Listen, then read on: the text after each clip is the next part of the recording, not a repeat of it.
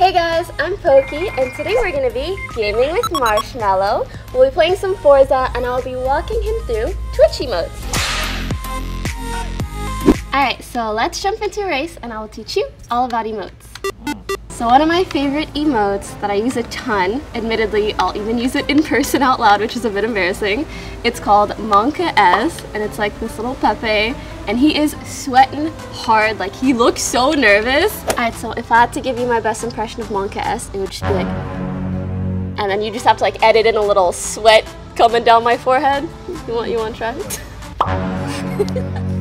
Yeah, no, that's great. Failfish is great as well. You basically just do it more or less a face palm. Obviously you do it when someone fails or something is a fail. Just pure disappointment, face palm. Alright, how about you try crashing in game so we have a good reason to failfish? Yes, you hella speeding up.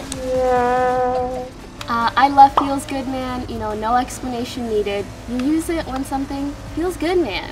And he looks really excited and happy. It's a very, very cute emote. Like when you're about to eat your favorite food. Think of your favorite food.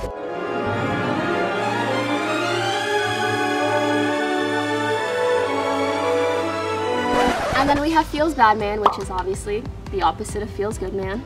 Same Lil Pepe, except instead of being happy, he's sad.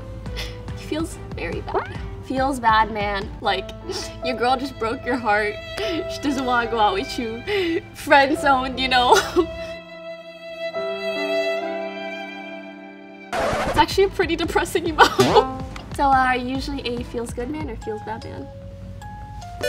Feels good man? I can see it on the mask. PogChamp is great.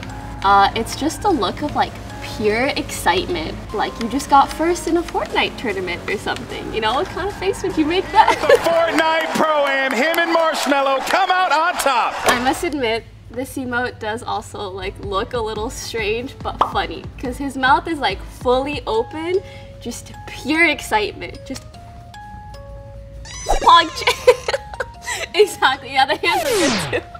Alright, Mello, I want you to audition your best PogChamp for me. Like, this is Emote Idol. I'm your judge here. Give me your best PogChamp.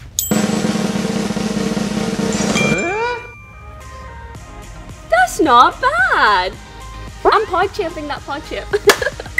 Alright, so Mello, now that I've run you through a few of the emotes, what emote would you give this episode?